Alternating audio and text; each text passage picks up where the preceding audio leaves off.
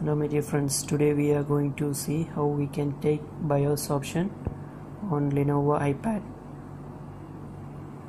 This is the iPad. You can see iPad 100s.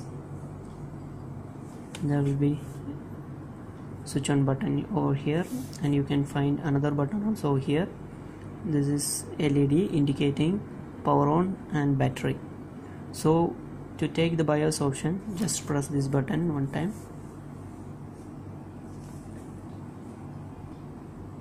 Switched on. You can see the options. Nova menu, normal startup, BIOS setup, boot menu, system recovery. So I am going to format this laptop. I have to select the first booting option.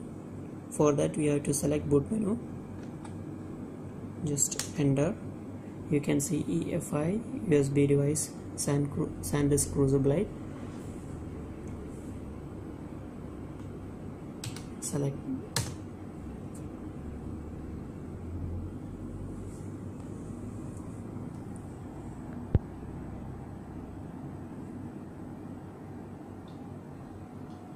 You have to wait some time.